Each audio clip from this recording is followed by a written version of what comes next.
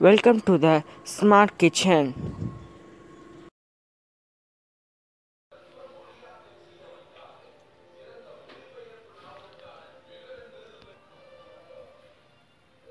Hello viewers, இன்றைக்கி நம்ம smart கிச்சனில் என்ன பார்க்க போகிறோம், என்ன சமையல் பார்க்க போகிறோம் அப்படின்னா, இன்றைக்கி பார்த்தீங்கன்னா நான் காலிஃப்ளவர் உருளைக்கிழங்கு ஒரு கிரேவியாக செய்ய போகிறேன். அது நம்ம தோசைக்கு வச்சுக்கலாம், சாப்பாட்டுக்கு வச்சுக்கலாம், சப்பாத்திக்கும் கூட நம்ம வச்சுக்கலாம். இது எல்லாத்துக்கும் சேர்ந்து ஒரே கிரேவி இன்றைக்கி நான் செய்ய போகிறேன். அதுக்கு தேவையான பொருட்கள் பார்த்தீங்க அப்படின்னு சொன்னீங்கன்னா, உருளைக்கிழங்கு நான் ஒரு கப் எடுத்துருக்கிறேன்.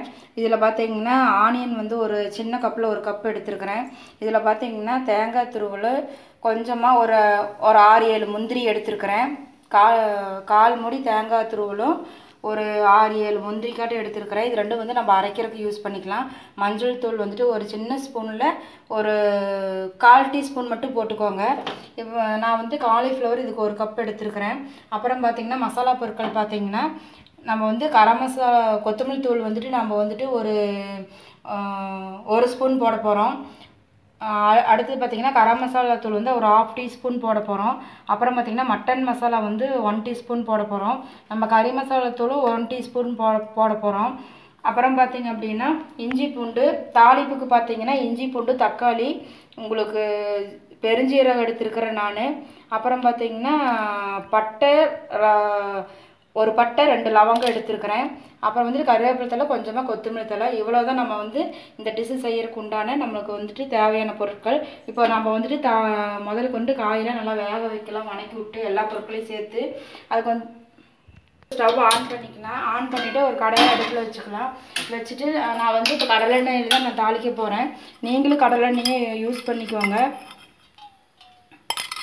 நான் ஒரு 3 டீஸ்பூன் காட்ட நான் கடலெண்ணெய் விட்டுருக்குறேன். அப்புறம் பார்த்திங்க அப்படின்னா கடலெண்ணெய் காயிட்டோம். காஞ்சிருச்சு கடாயில் ஊற்றுனது. இப்போ நாம் பார்த்திங்கன்னா முதலுக்கு ஒரு சின்ன பட்டை போட்டுக்கிறோம். அடுத்தது பார்த்திங்கன்னா பட்டை பொரியுது. அப்புறம் பார்த்திங்கன்னா 2 கிராம்பு போட்டுக்கிறோம். அப்புறம் நம்ம 1/4 டீஸ்பூன் சோம்பு, பெருஞ்சீரகம் அப்படின்னா பார்த்திங்கன்னா சோம்பு, அது ஒரு 1/4 டீஸ்பூன் போட்டுக்கிறோம். இது நல்லா பொரியிட்டோம். இப்போ சோம்பு பொரிஞ்சிருச்சு. அடுத்தது பார்த்திங்கன்னா ஆனியன் போட்டுக்கிறோம்.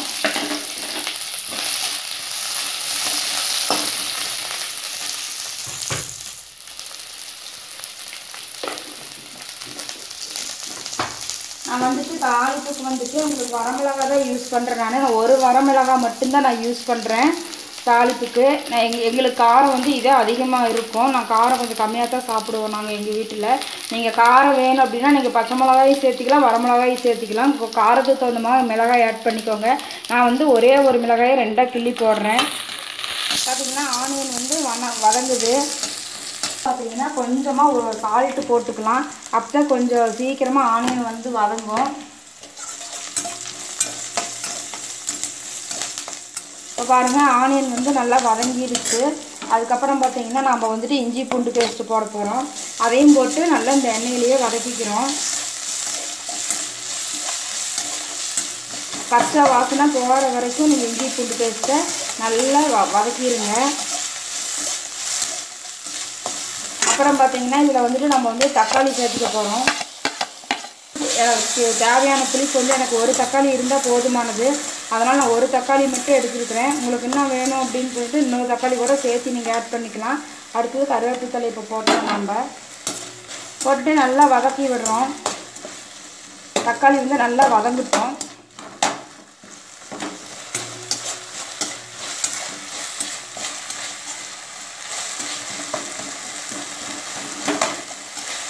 பாருங்க தக்காளி நல்லா வதங்குது.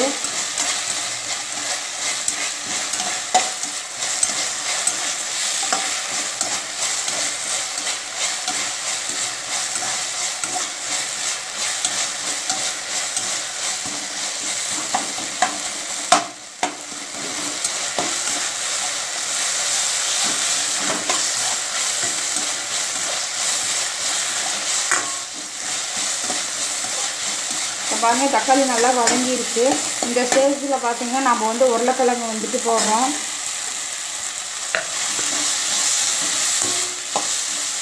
உருளைக்கிழங்கு போட்டு ஒரு 2 பரட்டி விட்டுருங்க. அப்புறம் பார்த்தீங்கன்னா நறுக்கி வச்சுருக்கிற காலிஃப்ளவர் வந்து நம்ம போடுறோம். இதையும் போட்டு நல்லா ஒரு 2 வதக்குங்க. இதுக்கு நம்ம வந்து இந்த காலிஃப்ளவருக்கும் உருளைக்கிழங்குக்கும் தேவையான உப்பை வந்து நம்ம இப்போ சேர்த்துடலாம். அப்போ தான் உங்களுக்கு வந்துட்டு காலிஃப்ளவரில் இந்த உப்பு காரமெல்லாம் பிடிச்சி நல்லாயிருக்கும். காயும் ஜார் ருசியாக இருக்கும். இது நல்லா பரட்டி ஒரு 2 நிமிஷம் வதக்கி விடுங்க. இது வதக்கி விட்டதுக்கப்புறம் பார்த்தீங்கன்னா மஞ்சள் தூள் நான் பாருங்க சின்ன டீஸ்பூன் தான் எடுத்துருக்கிறேன். அதில் தான் நான் போடுறேன். நீங்கள் பெரிய ஸ்பூனாக இருந்தால் 1/4 டீஸ்பூன் மட்டும் போட்டுக்கோங்க.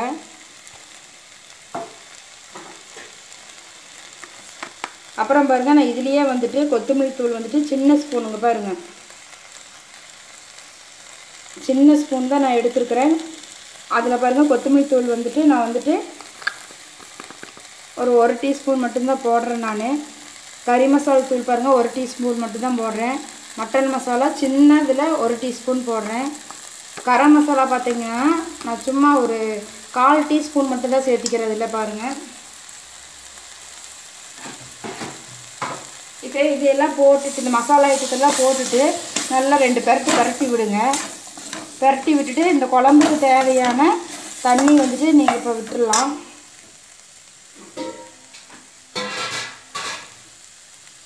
உங்களுக்கு எவ்வளோ வந்து கிரேவியாக வேணுமோ அந்த அளவுக்கு நீங்கள் வந்து பார்த்தீங்கன்னா இப்போ தண்ணி வந்து நம்ம விட்டுருக்குறோம்.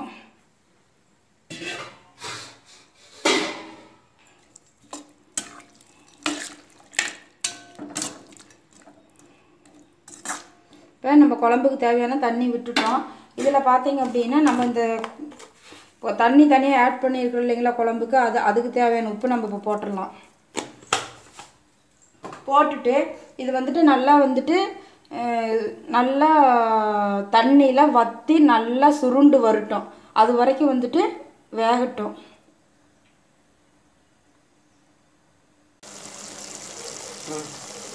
இப்போ பாருங்கள் நம்ம ஊற்றின தண்ணியெல்லாம் நல்லா வற்றி வந்துருச்சு. வற்றிட்டு காயும் பாருங்கள் நல்லா வெந்து ஒரு கிரேவி பதத்துக்கு வந்துருச்சு. இப்போ இந்த சமயத்தில் வந்து நாம் வந்துட்டு இந்த முந்திரி எடுத்து வச்சுருக்கோம் இல்லைங்களா, இதை வந்து நம்ம மிக்சியில் போட்டு நல்லா அரைச்சிட்டு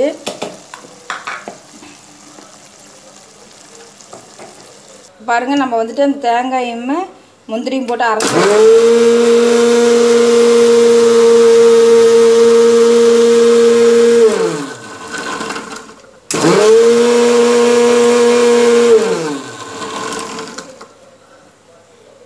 நீக்கி பார்க்கலாம். நீக்கி பார்த்தா நல்லா அரைச்சிருச்சு. இங்கே பாருங்கள் இப்படி நல்லா விழுதாக அரைச்சிருச்சு. இதை வந்துட்டு இந்த தேங்காய் அப்படியே வந்துட்டு இந்த கிரேவியில் வந்து நம்ம வந்து ஊற்றுறோம். இதில் வந்துட்டு பார்த்தீங்கன்னா கொஞ்சம் தண்ணியை விட்டு மிக்சியில் இப்போ மிக்சி மூடியில் இருக்கிறத நம்ம வந்து வேஸ்ட் ஆக வேண்டாம். இப்படி நம்ம வந்துட்டு எல்லாம் வந்து ஊற்றிக்கலாம்.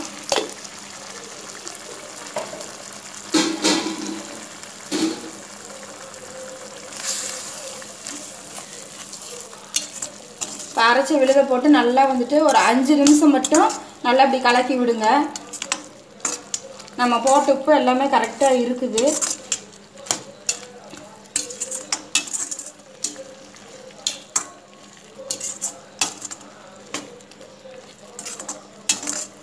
இப்போ பாருங்கள் நல்ல ஒரு கிரேவி பதத்துக்கு வந்துருச்சு. இப்போ ஒரு 5 நிமிஷம் ஆயிடுச்சு. நம்ம வந்து வதக்கி ஒரு 5 நிமிஷம் ஆயிடுச்சு. இப்போ நம்ம இந்த சமயத்தில் பார்த்தீங்கன்னா இப்படி கொத்தமல்லி தழையை வந்துட்டு இப்படி நம்ம தூவி இறக்கிடலாம்.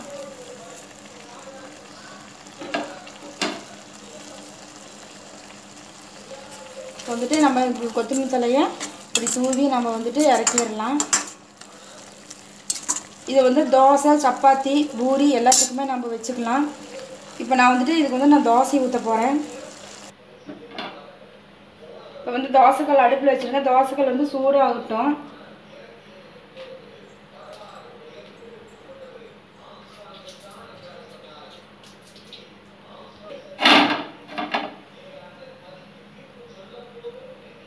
எப்படி தெரிஞ்சுக்கிறது, அப்படி தண்ணி கொஞ்சம் தெளிச்சிங்கன்னா சொய்யின்னு ஒரு சத்தம் வரும்.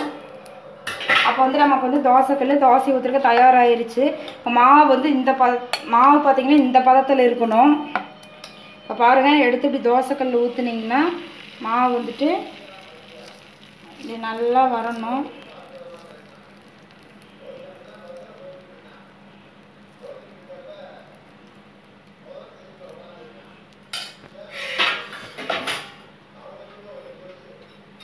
இப்போ தோசைக்கல்லில் மாவு ஊற்றிட்டு அதுக்கப்புறம் பார்த்தீங்கன்னா எண்ணெய் விட்டுருங்க. எண்ணெய் சும்மா கம்மியாக விட்டிங்கன்னா போதும். நான் வச்சுருக்கிறது நான்ஸ்டிக் பேனு. பார்த்தீங்கன்னா இது அப்படியே வந்துட்டு ஒரு மூடி போட்டு மூடி வச்சுருங்க.